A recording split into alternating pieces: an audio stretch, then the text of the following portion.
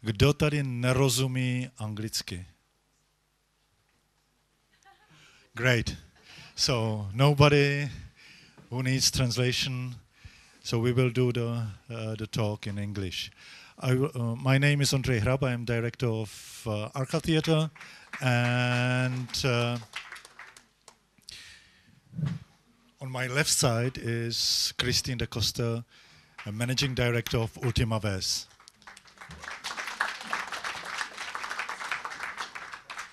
And we decided to make the talk not so much about the piece you saw yesterday or you will see tonight or tomorrow.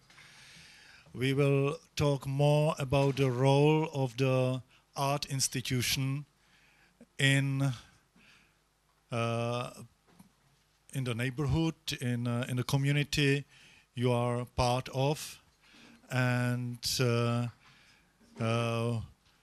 with the problems we now are dealing in Europe.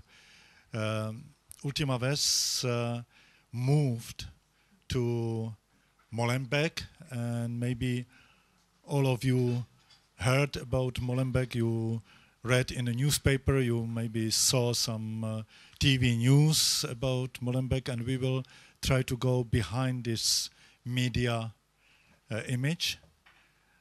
And maybe we can start with the trial of the inauguration of their new studio just in 2012, before Molenbeek was announced as a seat of jihadism of Europe.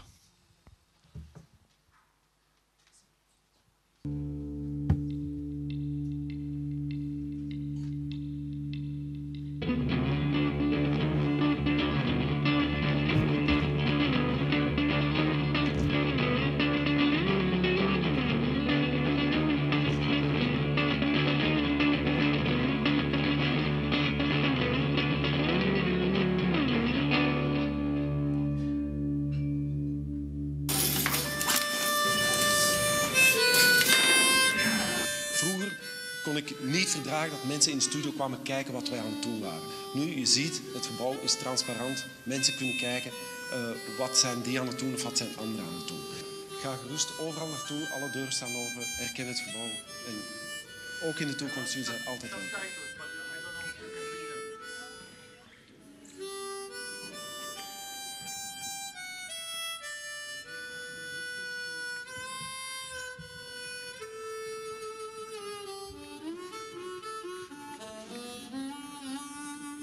We are at home now, opposite rows, yes. Let's go. Yeah.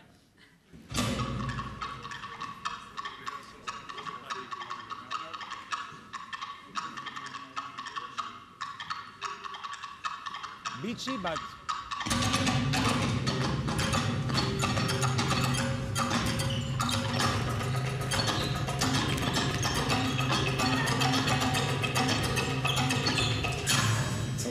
zijn we ervan.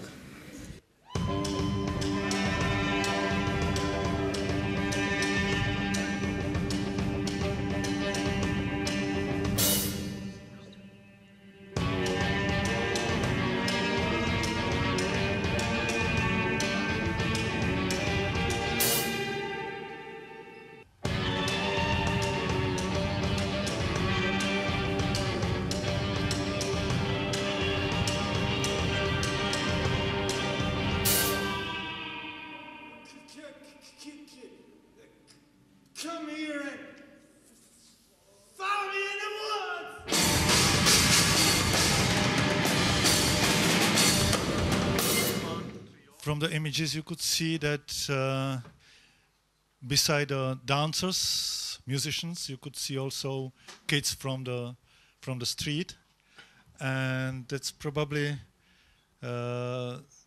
something new also for Ultima Vez, isn't it? Mm-hmm. Is or not?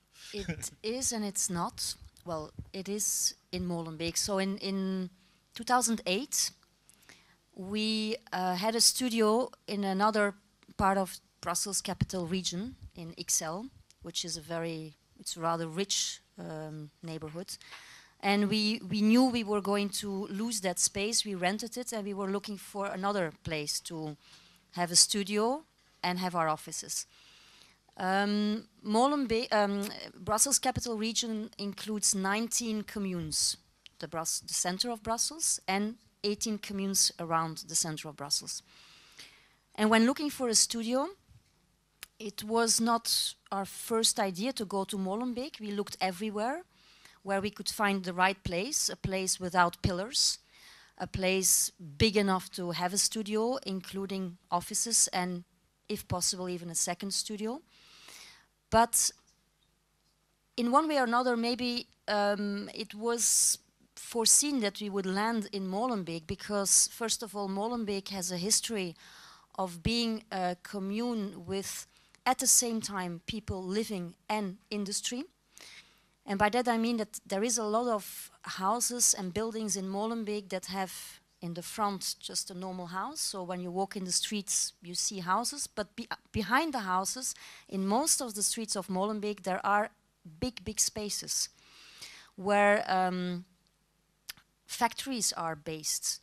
Still today, that's still today. But it has a long history of that. So in one way or another, to find the right space, there was a big chance we would find it in Molenbeek. A second reason to find a studio there was because Molenbeek is one of the poorest communes of the Brussels capital region.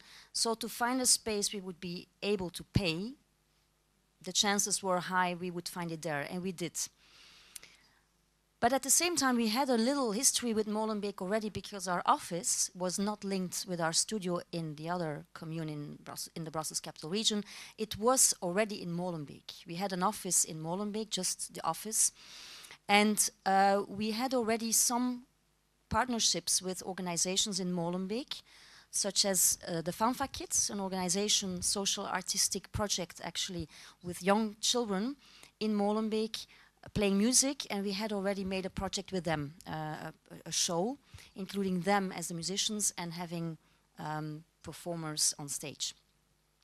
So when we knew we were going to have our base in Molenbeek, we were thinking a lot about how to do that. Molenbeek is very known now in the whole world for the wrong reasons, but Molenbeek has always been, in Brussels itself, known as a commune with certain problematics, such as a very poor population, a very high unemployment level, many families, a lot of Moroccan families also without father figure, schools, Dutch-speaking schools and French schools with high concentration of children not speaking the language of the school. For example, Dutch schools with maybe, let's say, 90% of the children coming from families not speaking Dutch at home. So, voilà, a lot of problematic issues that we all know in Molenbeek. At the same time, Molenbeek has always been a commune with a lot of very nice things as well. When we did a walk there to prepare our going to our new home, the guide who accompanied us told us that actually you can compare Molenbeek with a place where someone has ripped or broken a pearl of how do you say that? Ketting? A chain of pearls. And all the pearls have been flying around and are now all over the city. And meaning that there are a lot of beautiful initiatives in Molenbeek, social artistic initiatives, social art initiative, emancipative initiatives, to do something about the problematics of Molenbeek. All beautiful projects, but a little bit spread out, not with enough coherence. So this was a situation when we moved.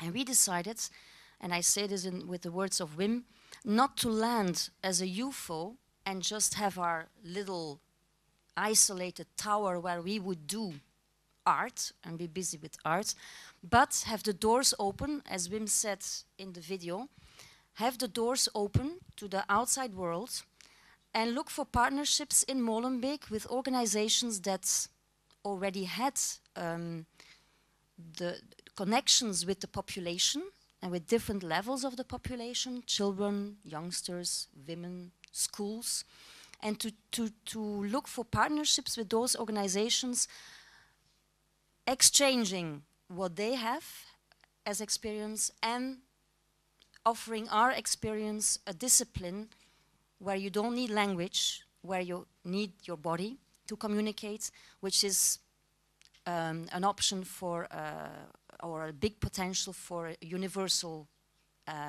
exchange and language. In the year preparing our moving towards Molenbeek, we contacted and we visited many, like 20 organizations. There was also a university student doing a thesis about us going to move to Molenbeek and the possibilities, potential for collaborations with partners in Molenbeek. So it was a very nice time to discover actually what was living in Molenbeek and to dream and think about possible connections with some of these organizations and, as such, the population of Molenbeek. We moved in June 2012, and it's quite amazing that in the first year working there already, we had more projects and exchange than we would have even been hoping to dream of. Now we are 3.5 years further, and we have structural partnerships with schools, with organizations that work with children, youngsters, with other organizations that do specific projects with whom we work for not all of their work, but part of their work and part of their groups of people they work with. Of course, our core activity is and remains the artistic work of Wim van de Keibus, making shows with dancers from all over the world. In the show you have already seen here, or you will see tonight, there are dancers from Russia, Slovakia, France, United Kingdom, England. United Kingdom. We have, not in this show, but in the other one we are touring, In Spite of Wishing and Wanting, which is hopefully going to come to Prague, maybe this year still, or the beginning of next year. We have a Moroccan dancer who has also performed in Talk to the Demon, the piece we premiered here last year. Last year, yes. No, 2 years ago, actually. 2014? No, 15? Last year. 14, no. Oh. A Moroccan big dancer living in Molenbeek and joining our company 2 years ago. Wait, where was I? What was I going to say? That we have a lot of dancers from all over the world, including now people from Molenbeek participating artistically with Ultima Vez. Did I answer your question? Maybe I took a long way. Huh? No, I think it's quite important because it's. I think we have to question the social responsibility of the art institution. That's something what, without these questions, we would not be able to proceed in our existence. We would not even to prove our existence in the world. We are in Prague, of course, in different situations. We have to deal with different problems. No, we are in the center of the city, but at the same time we have to react on the development of society. We have to react on the really radical change in the society, how the society is divided so radically in the last few months. So for us it's very important to hear this, that not only the production house like Archa Theatre, but also the company has to prove this social responsibility towards the community they work with. But yeah, living in Brussels, it's by definition, by definition, living with different communities. I mean, we have Brussels is on the territory of the Flemish community, but the languages spoken in Brussels and the nationalities being represented in Brussels are incredible. I have friends who did an artistic project in their streets, trying to find out how many nationalities lived in their street. And they came up to more than 50 nationalities in their street in somewhere in Brussels. It's amazing that you can imagine that 50 residents of 50, I mean not 50, that in your street there are residents in your own country of 50 different nationalities. It's amazing.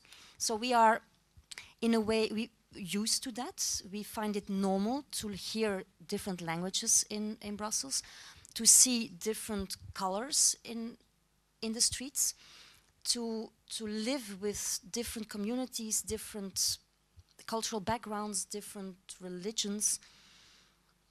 I'm not saying that this is always without problems, because, well, we knew Molenbeek was having problematic issues to deal with. Now the whole world knows that, and it's not that we can say that there are no problems. There is a problem, but this doesn't mean that Molenbeek is a hell place, or like Donald Trump said, Brussels is a hellhole.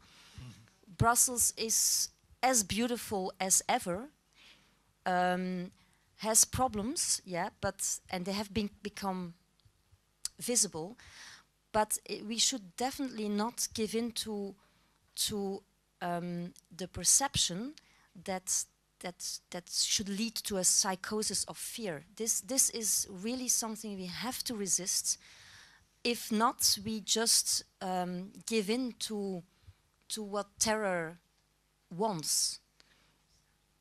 Well, but when we see the images of Molenbeek, in our newspaper or in TV news, we see empty streets, the policeman on the street, nobody is going to cafes, and so is it like this really, or did it change since Paris or not? I mean, something changed in our minds. Yeah. That's for sure. But these images that we could all see in the press, it was amazing. We had a reportage 2 days after the attack, the lockdown in Brussels, with showing us the photos that we had all seen in the media in the previous days, and the same images at the same moment, the same time, the same location, seen from another perspective, and it was amazing. So, for example, the person who had made this documentary showed the image that the media had shown, let's say from a tank being in front of the opera house, standing there with a soldier and a big gun, which is an image we did not know at all in Brussels.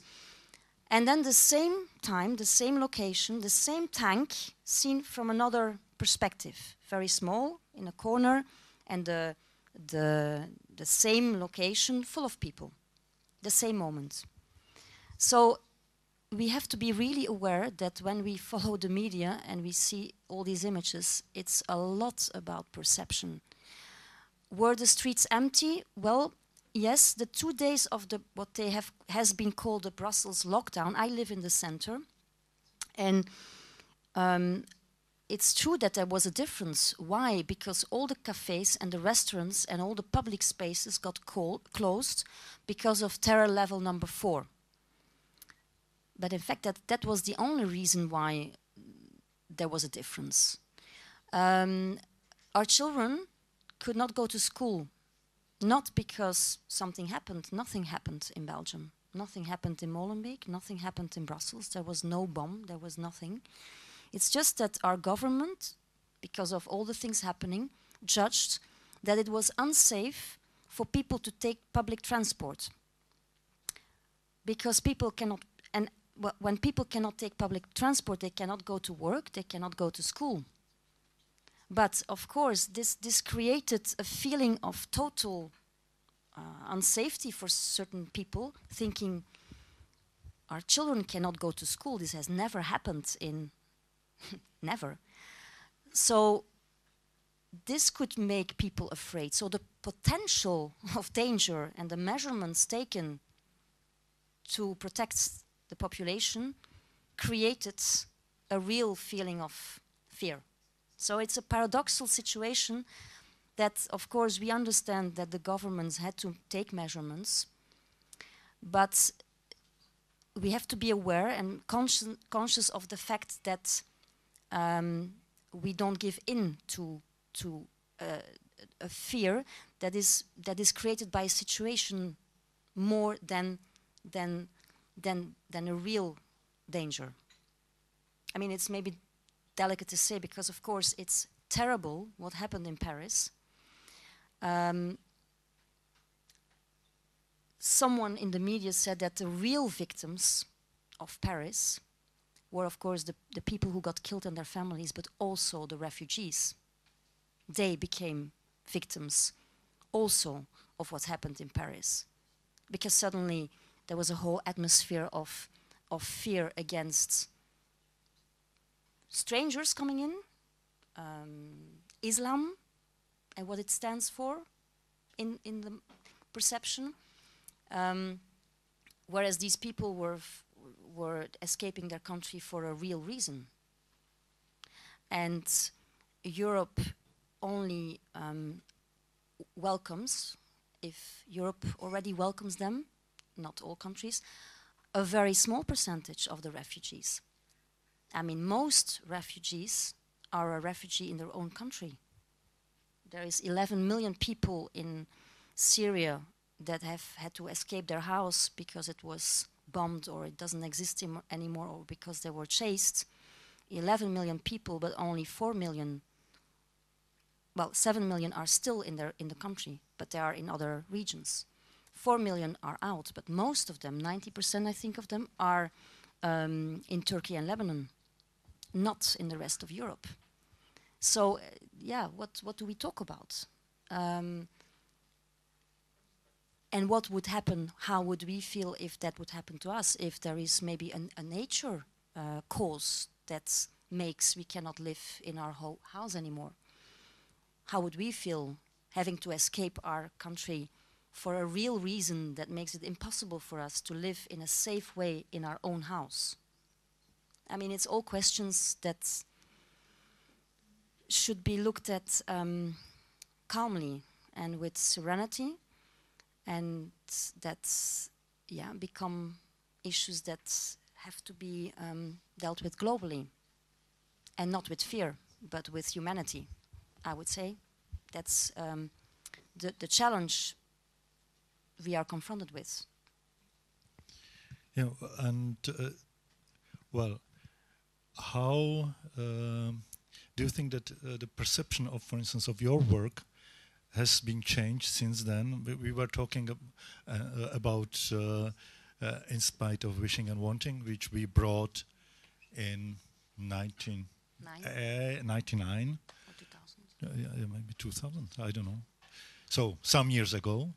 And now is a revival of this show with a totally new cast, but also with probably new reception of the audience. How it works like that? So, In Spite of Wishing and Wanting was made 16 years ago, with male dancers only, music of David Byrne. I must say my story, because David Byrne was here in Archa Theatre, and we were talking, having coffee together, and he looked at a poster of Ultima Vez and said, "Well, I like this guy. I saw him in New York. It's great." And I said, "Well, maybe it would be good to do something together, and we should co-produce it." And we never got the money for that. So we made the piece with but the piece at the end happened, and we did 100. We celebrated the 100 performance of that. So it was made 16 years ago, and we started reviving it in November of last year. The piece has remained the same, but of course the performers have changed. It's a new cast. And Wim has chosen people in function of, well, people that were already working with us. Amongst them, the Moroccan dancer from Talk to the Demon, who lives in Molenbeek, just around our corner. And he got a particular role in the piece.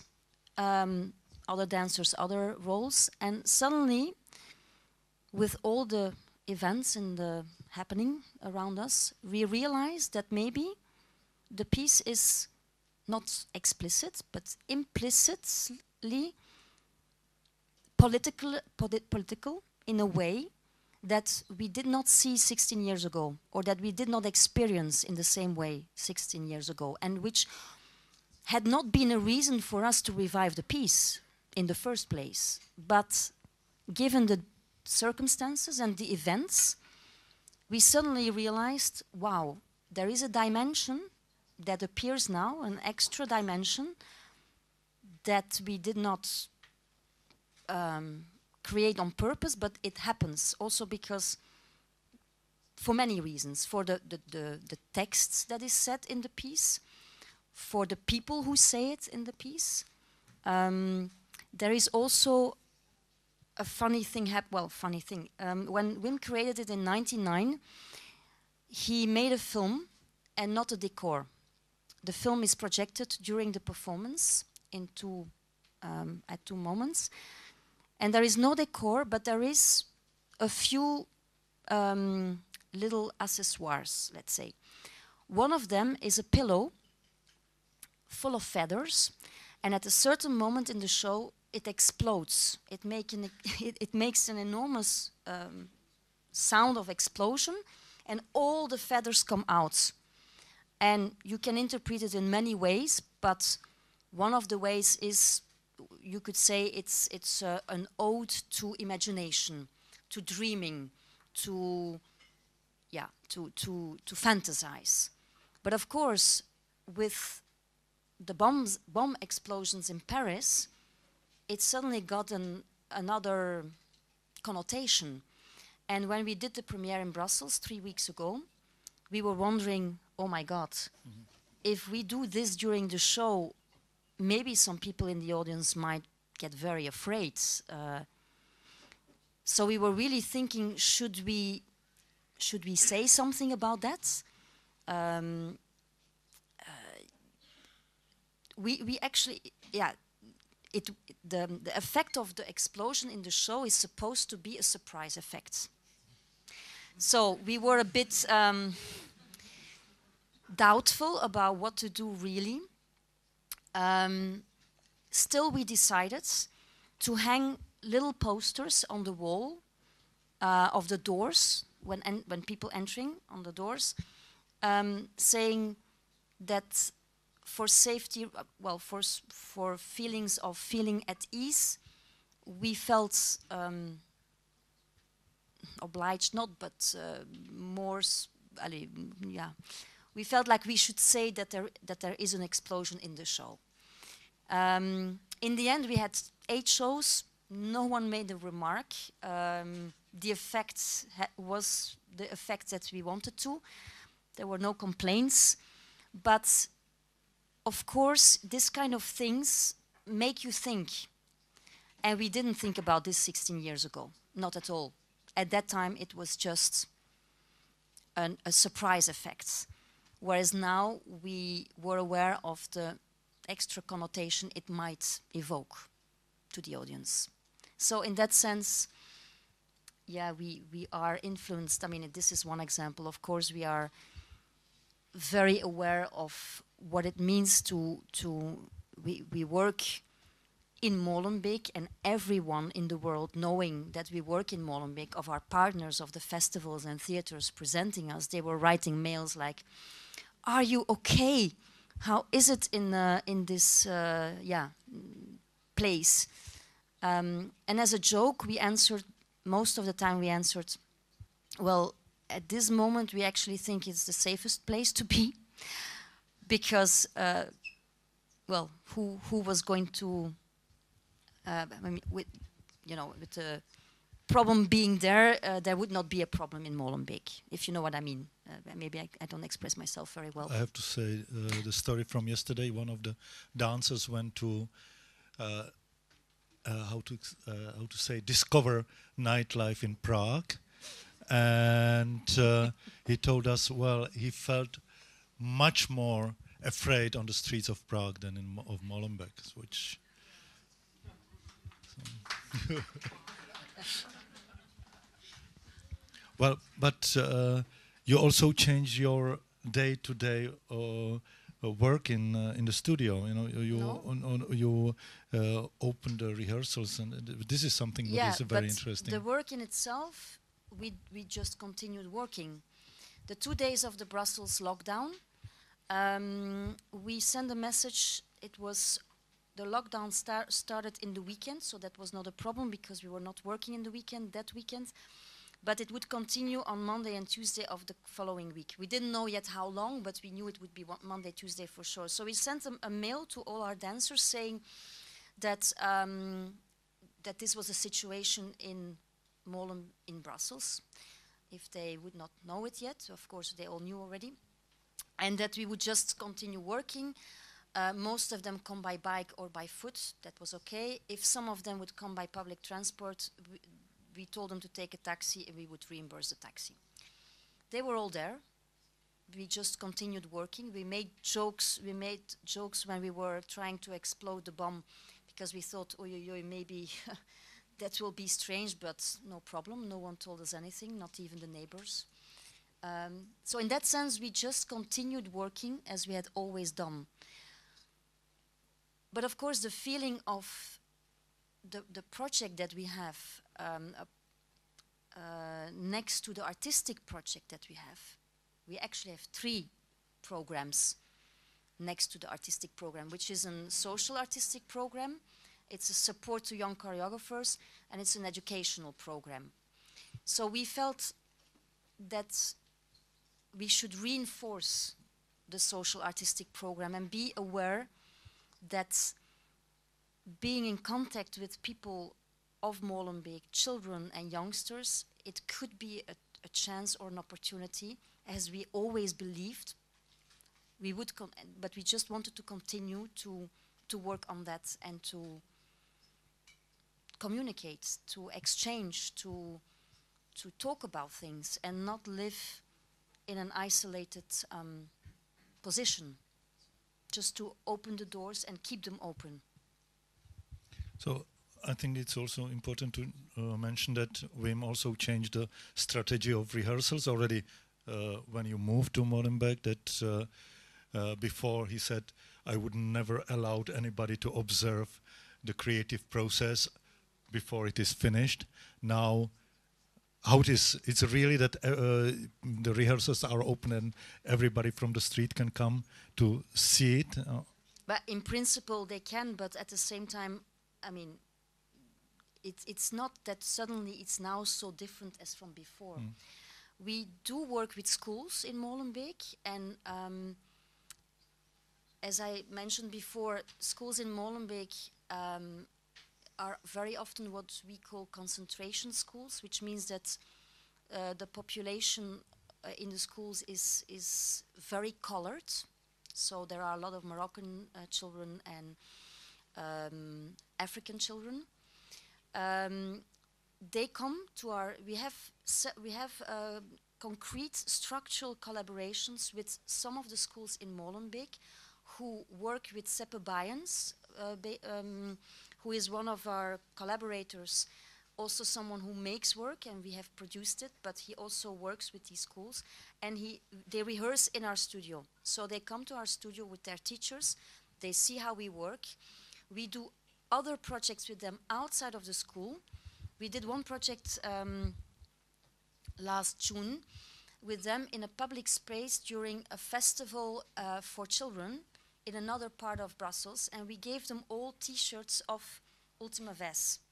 And it was very funny because they came to rehearse for that project, and they asked us, "Are you also from Ultima Vez?" And we said, "Yeah, we also work for Ultima Vez," and they proudly showed their T-shirt and they said, "We too." So they felt like identifying with Ultima Vez and going out of the context of the studio as well to another part of Brussels and teach the material they had learned from our dancers to an audience in the street. That was the project at that time. So we also realized that that's something that can work, that it can go in two directions, that it can be an exchange, and that people can, children or people in general, can identify with something they can understand as something that can make them stronger in thinking about themselves and thinking about their bodies and thinking about how they can communicate with other people. And hopefully they bring this further on to their families, to their brothers and sisters. So yeah, these are things that the events have made that we are probably more conscious of this now. So for instance, in this piece, the dancers mostly are academically educated, as we could see, or at least... Speak low if you speak loud. Yes. No? Are they here? Are they here? Some of them. They're warming up probably. Yeah. Wim works with all kinds of people, I would say. The dancers in this piece, it's true that they are rather trained. They have a dance background. But Wim has made many... Some of them classical even. Yeah, some of them classical. That was the purpose for this piece. But Wim has made work like Talk to the Demon, or other work where people have no dance background. I remember I think in Booty Looting there was a guy who was passing the studio every day, and this fat That's guy. Yassin. Yassin, yeah. He was in Talk to the Demon. And but was it Another one? another one?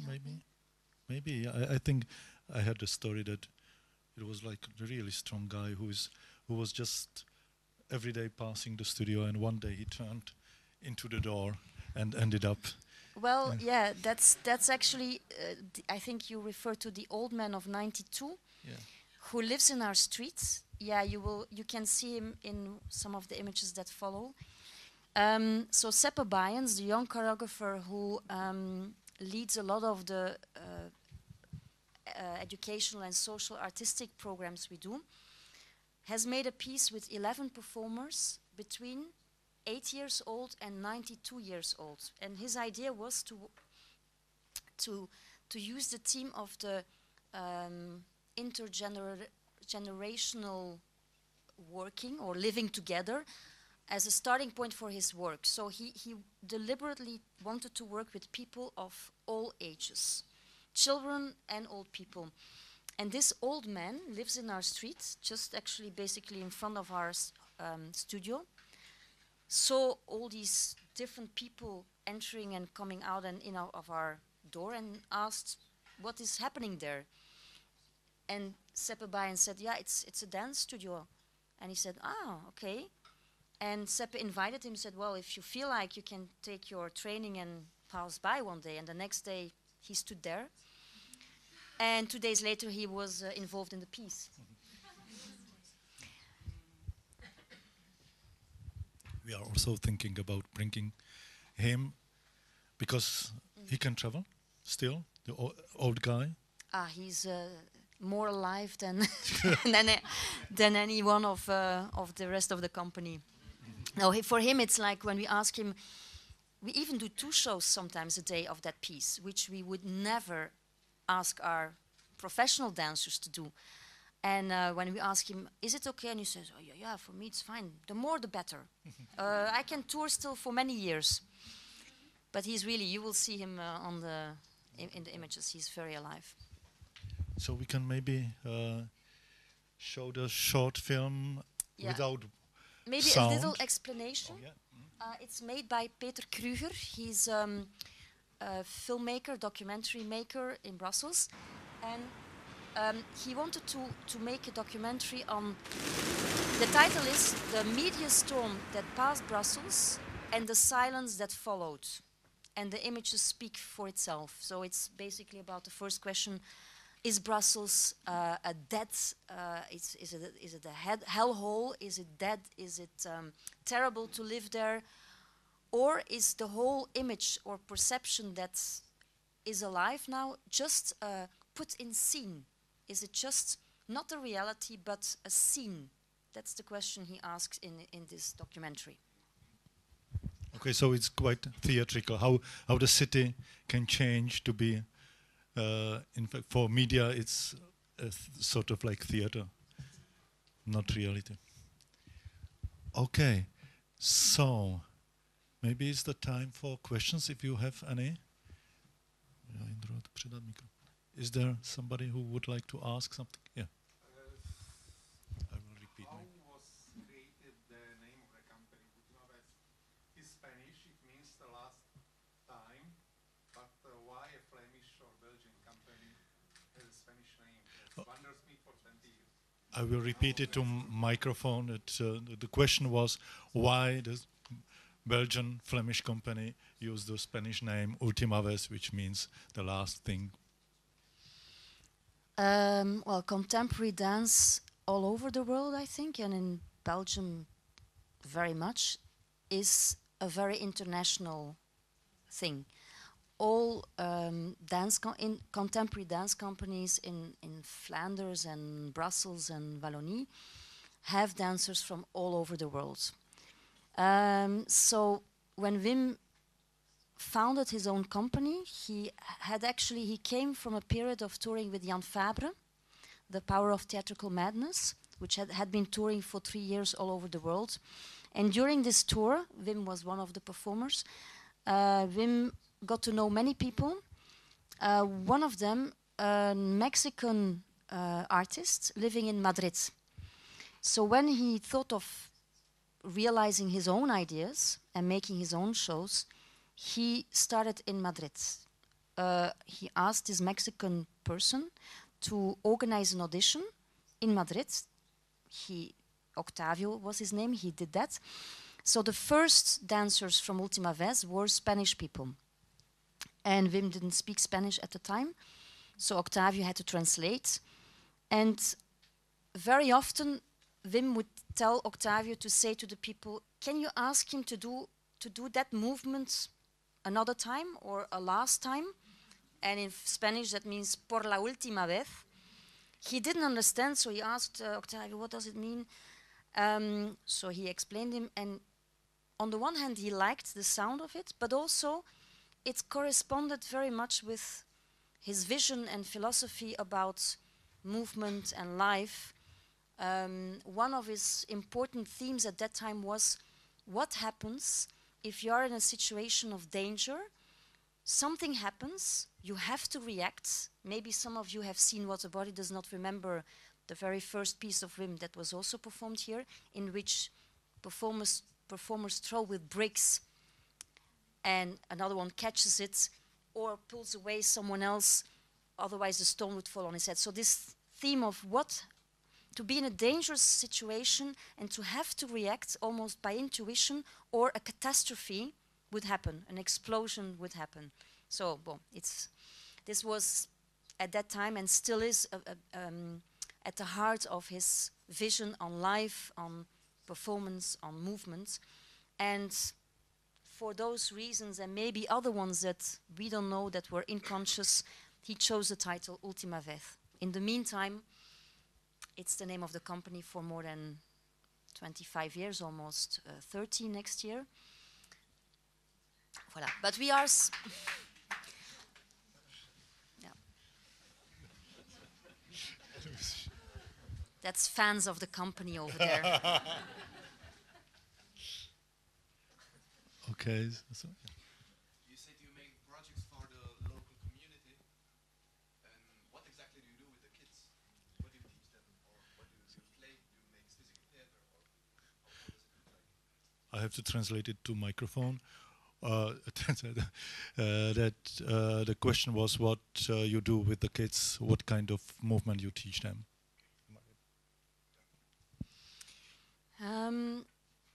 When we talk about Ultima Vez vocabulary, it's not about a technique. It's not like classical ballet or Cunningham or modern dance.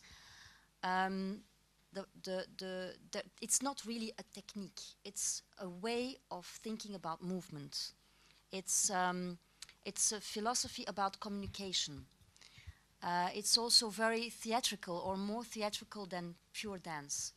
So when we work with children, we work with context. We work with communication. We work with this theme that I mentioned when explaining the title. What does it mean if I touch someone like that? It causes a movement in the other person. What does it mean? So that's how we work with them. It's sometimes also when Wim himself, he has made shows with children as well. I'm not sure how many people here have seen Talk to the Demon, the piece we represented here 1 year ago. Only one person, several people. So he includes them in his work. He gives them a place, he gives them a role, he makes them responsible for what they do. In Talk to the Demon, you can almost say he made them the masters of the stage or the scene. They sort of decided what happens. But there are different ways. Sometimes we learn them, yeah, to move. I mean, of course, movement itself is also one of the working points. Another question? Somebody?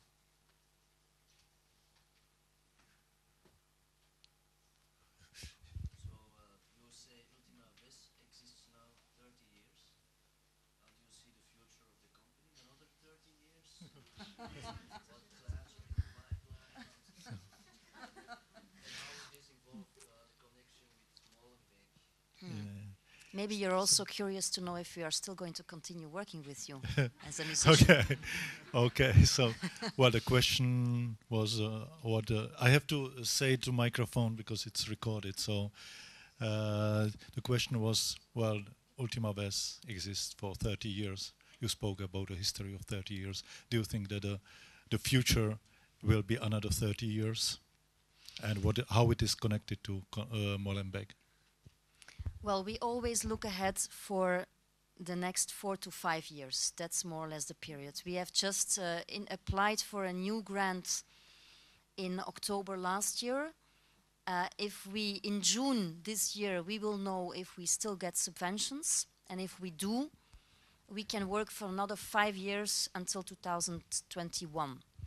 So yes, we have in the dossier put many projects we want to do. Creations, projects with children, projects with Molenbeek, educational projects, films, a book, an opera. Voilà. There are still projects for the coming 5 years, so from January 2017 till December 2021, which is the period of the next subvention round.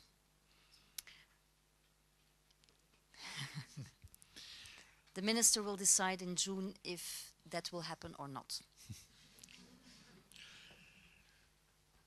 It's important to say that Wim is also making the films, and his new film, which is called Galloping Mind, was selected for Karlovy Vary Festival. So, first week of July, we all meet in Karlovy Vary, probably, yeah, to see it. Yeah, and the sister of Wim is making a documentary about Wim and Ultima Vez that will be released on the 24th of April on Flemish television, and then from then on probably also on other broadcast networks or festivals that will present it. So this is also question for us if we should not do the projections of Galloping Minds as well as this film. I would suggest you to see the previous one, which was actually part of the show Monkey Sandwich, which was here and then transformed into a film called Monkey Sandwich.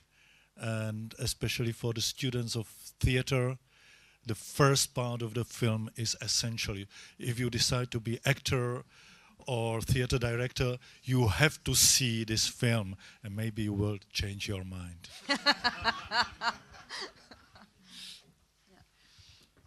In fact, the DVD box with most of the films of Wim, I have seen it. Yeah, we still sell it on in the box office, so that's a chance to buy the other films, but not Monkey Sandwich is not included.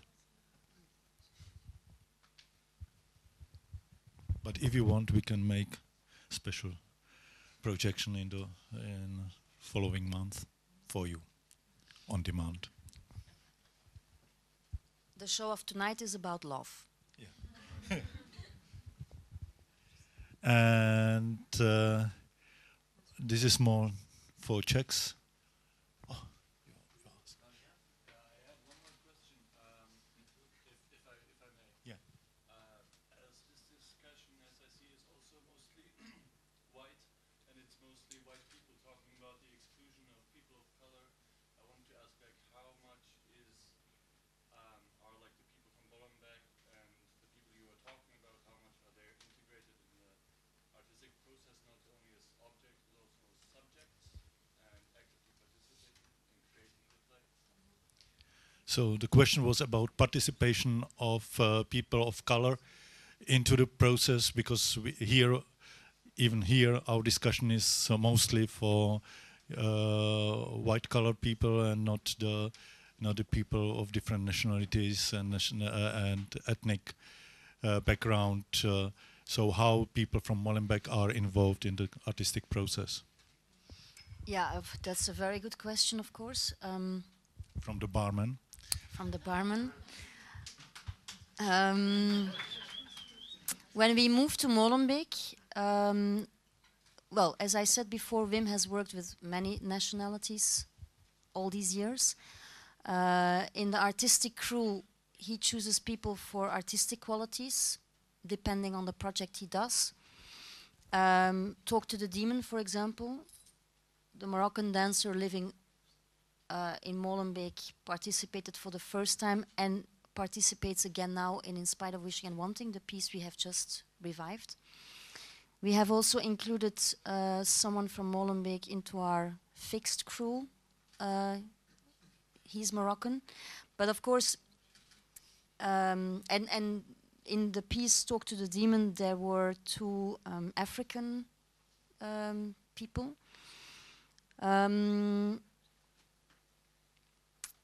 For sure, the art world in Belgium is still very white. It's an issue we talk about in Belgium as well. I think there is still a long road to go to be conscious of that. It's a matter of emancipation on many different levels, I think. As much as the emancipation of women in our society is still going on as well. That's also an issue we have to stay aware of. But yeah, we have color in our company. Yeah, well, actually, the first piece we presented here was Mountain Made of Barking, and the principal actor, principal dancer of the show was Moroccan, a blind Moroccan dancer, Brussels-based person, yeah, and performer, yeah. Okay, so but yeah. Yes.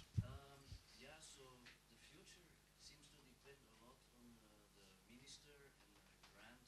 If there's a plan of 5 years, and you say it depends on the minister. And what if the Belgian government says there is no money for Ultima Vez? Does the company survive? Does the company change, or is it just impossible? political financial aid? Okay, so the question was, what if ministry would not support Ultima Vez for the future? If what Ultima Vez would do without the support of the political and financial elite? For sure, Ultima Vez would change. I cannot say if Ultima Vez would stop working, because it would need a very big exercise to think about the way we would continue working if we would decide for that. But for sure it would change. Why? Because the subvention from the Flemish community, because we're actually subventioned by the Flemish community, is 50% or almost 50%, or let's say close to 50% of our total budget. So to do it with half of the money we have would be very difficult. And the main problem is also that if we would not have the subvention, I mean, the rest of our budget is the income is consisting out of the touring and the co-production money that we receive from our partners in order to create a piece. So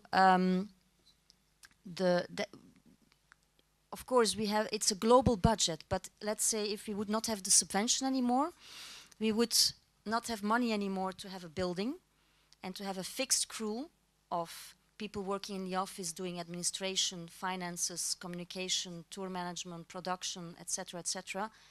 The technical people wouldn't, that would be problematic then. To have people full-time on the contract in order to guarantee a stable, continuous functioning of the company. So that would become very problematic, and also the making and the creating of work. So I cannot answer. I mean, I seriously hope we will still receive the subvention. And that's not only, it would not only be problematic for Ultima Vez, it would be problematic for every company in Flanders, be it dance, theater, music, scenic, opera, or sculpture art. The subventions form an important part of the budget, always. Even if in dance, we do generate a lot of own income, thanks to our touring and our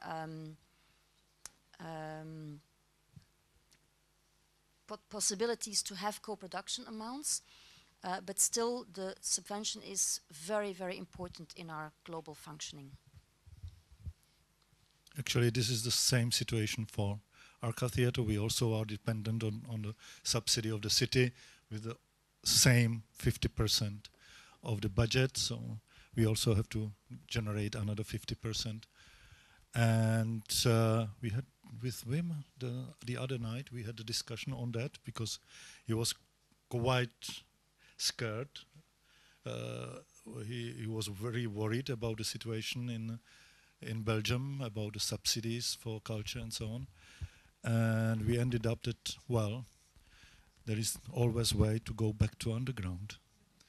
So we will probably not have this beautiful theater. We will not probably have the possibilities to do big events, but we will not stop to do our things. Yes.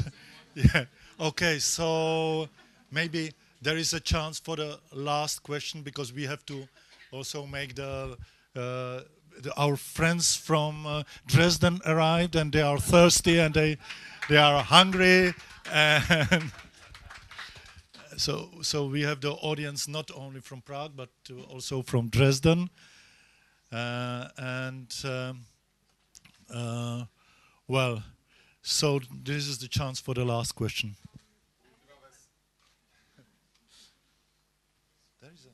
So two last questions. Ultima Vez, I say the only last question. Last question. Okay, so so this was a joke. Role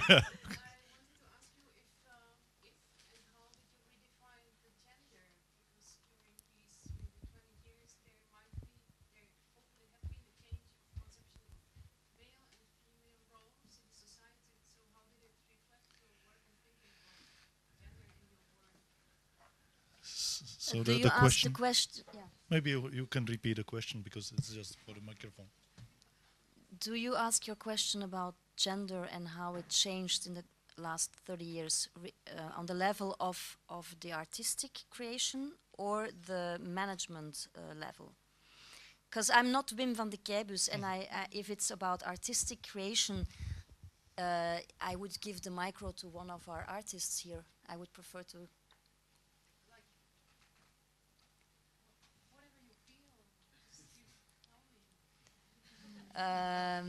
But can you specify your question? Because I'm not sure if I understand. Like there's always been this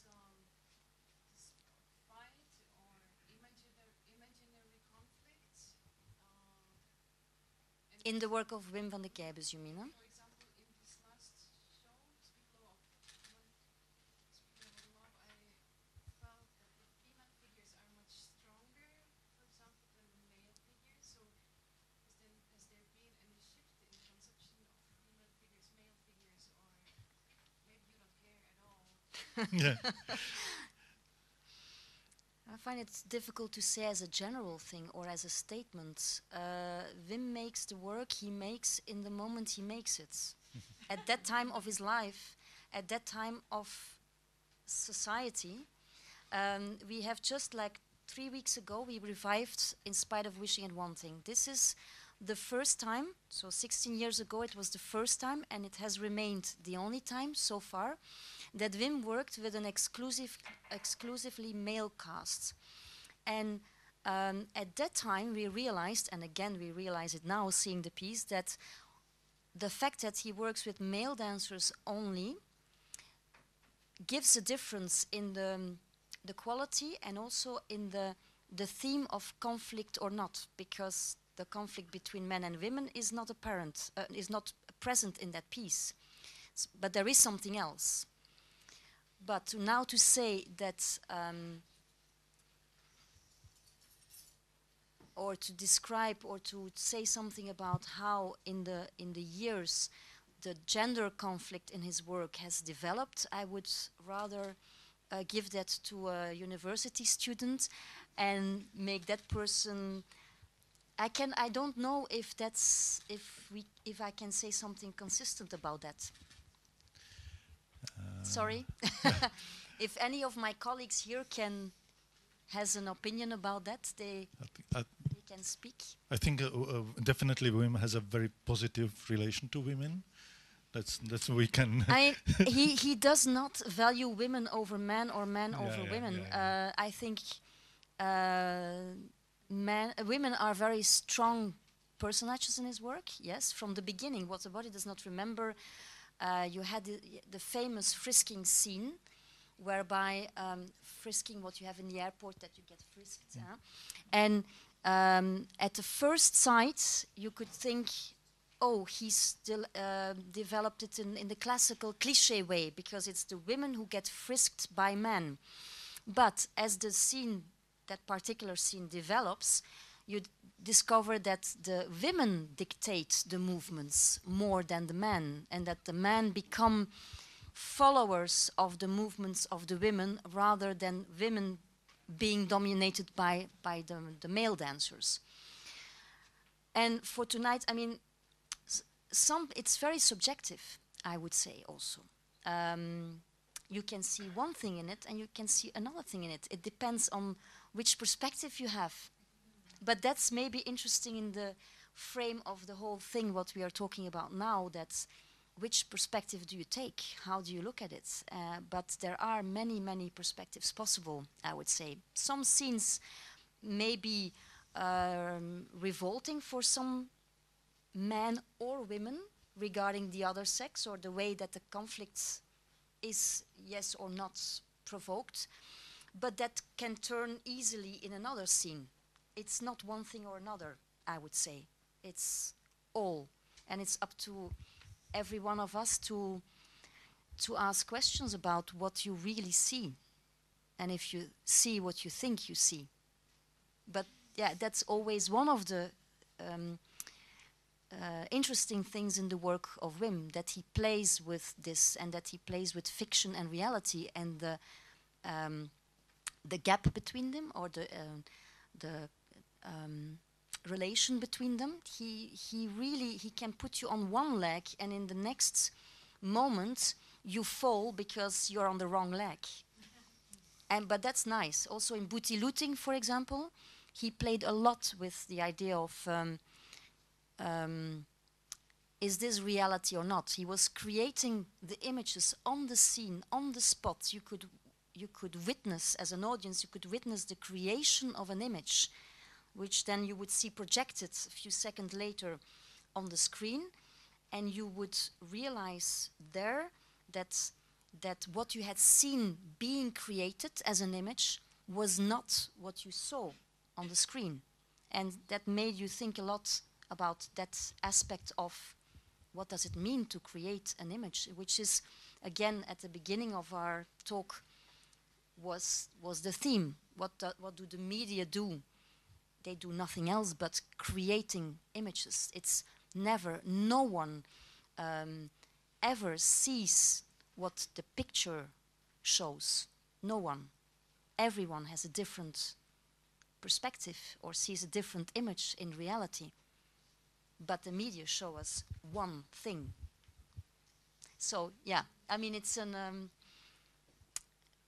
very present in his work, and there are a number of themes that reoccur in his work, and sometimes they are more present in certain shows than in other shows. Here again, it's true that the theme of men, women is very present, but not in a one-dimensional way, I would say. We just added, there was a all-female cast in Scratching in a Field, so it's 50-50 in a balance, gender balance. There is a last question, and we have to let the barman for his question, so do some orders then to barmans after this. So the last question.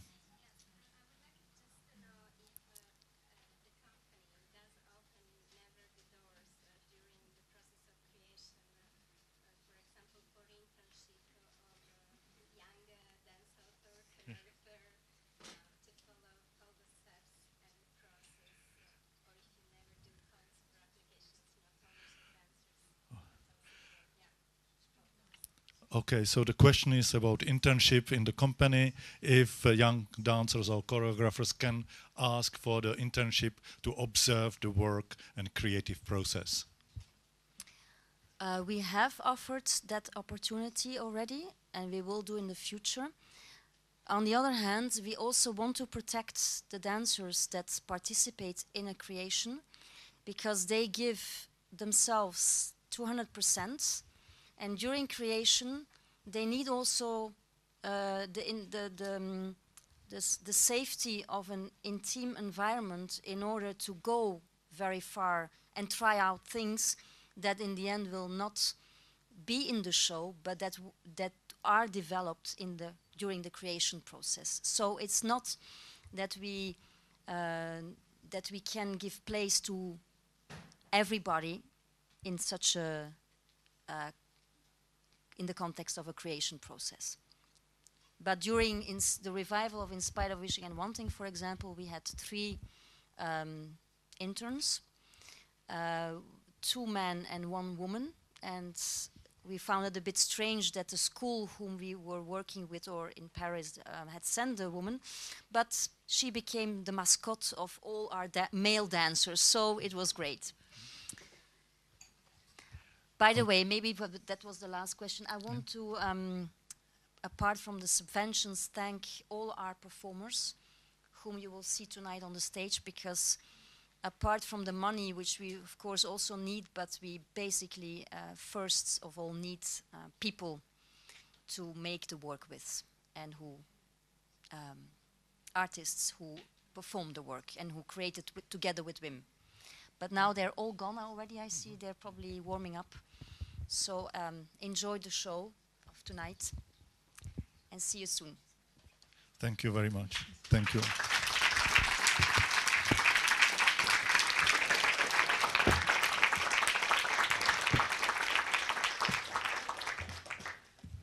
And I made a selection, the best question was from the bar, please go to the bar and you can ask some questions about their repertory.